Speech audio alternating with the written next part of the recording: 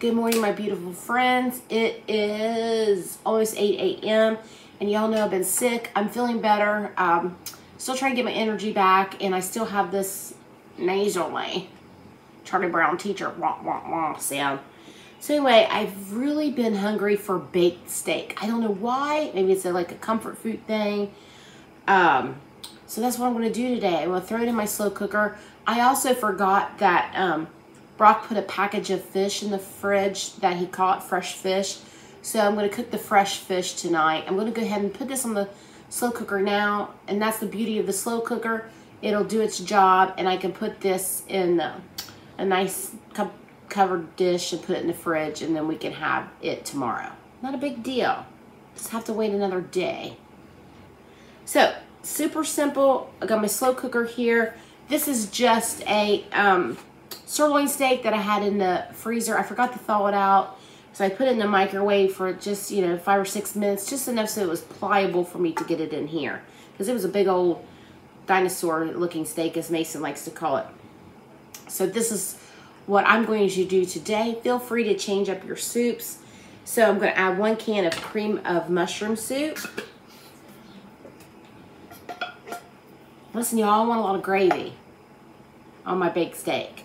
I've got a packet of brown gravy. Now listen, you're welcome to cook the steak off and make your own brown gravy. And I've done that lots of times, but y'all, sometimes these are required. Brown gravy, cream of mushroom. I'm also going to do a packet of mushroom gravy. And I meant to save that can, and I threw it in the trash. All right, it's no big deal. Okay. And to that, I'm going to add 1 Lipton onion soup mix. I was going to say add a can of water or a can of beef broth. I threw my can in the trash. So I'm just going to add what I think is equivalent to a can.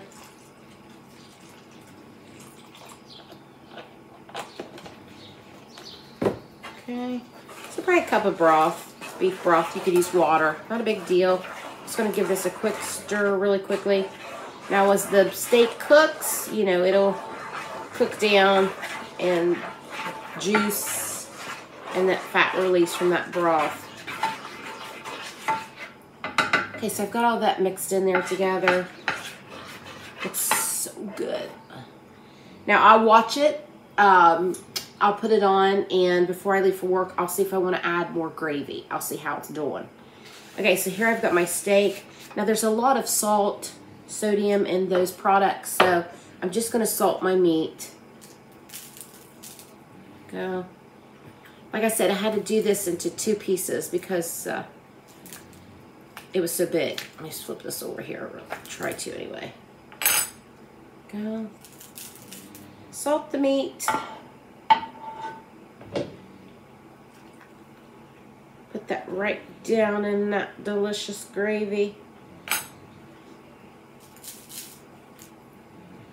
This piece was a little bit larger, so let me go over here. Oh my. Like something out of a late night TV show, didn't it? Some kind of horror movie. Sorry, folks, but it's just a roast.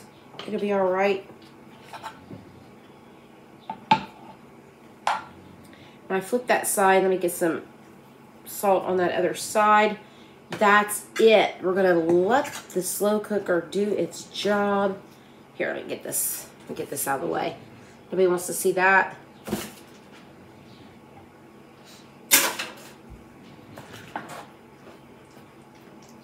All right, friends. Here we go. Take a quick peek at that. Oh, yum, that's gonna be so good. Okay, got my slow cooker base on 5. I'm gonna put it on. I'm gonna leave it go. Ideally, when we get home from work at 1:30, it's ready to go. And since we're not eating it tonight, I'm kind of sad about that. I'll go ahead and put it up in a Tupperware container and put it in the fridge. But I will show you the finished product. Good morning, my beautiful friends. It's Thursday morning. It's about 8 a.m. I probably should have gotten this started earlier because I never know if my food truck's going to call and say, you need to be at work. So anyway, I'm going to get this started. What we're having for dinner today, as you know, previous in my video, I talked about I had a hankering for baked steak. So there's that baked steak. Now, I cooked it yesterday because I didn't realize once I put it on that I had fish in the fridge that I needed to cook. So we had fish last night. I'm going to upload that video today for you. So today, I went ahead and cooked this off in my slow cooker. There it is. I put it in the fridge. I'm going to put it back in the slow cooker and let it heat up slowly so it's warm when we get home from work. Also, we're having mashed potatoes, which I have back here going on the oven. See, I say oven because my pizza oven, my stove, so they're going. And then here I have some green beans I'm going to do. These are just 2 cans of green beans. 1 can I drained, 1 can I left the juice on. So we're going to add some salt to this. And then we've got about 2 tablespoons of butter here, real butter. And then we're going to add just a little bit of bacon grease.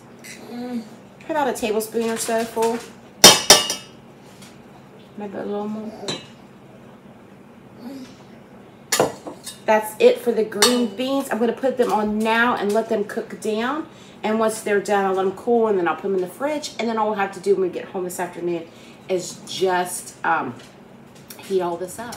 Okay, friends, my taters are done. And I wanted to share this tip with you that I watched the other night on a video about this lady's fabulously fluffy potatoes. So what she did, she said, was she drained her potatoes and then she put them back on the stove on a low heat and let them get as dry as possible without them burning or scorching. I'm making up words now. Without scorching that pan. So I tried that, I did that. So there you go, look at those, they're pretty dry. Now she mashed hers with a hand mixer. I'm not going to, I always use a hand masher. So I'm just gonna go ahead and, I always like to start mashing first, my taters. Get this workout in. It's arm day. Steam facial. It's a 2-for-1. I did salt these taters before I started this process. She also said to come in with warm liquids. So whatever liquid you're using, if it's heavy cream, if it's milk, whatever, for it to be warm. Now, I warmed this up in the microwave for 30 seconds. It's 2% milk. I got a half a cup here.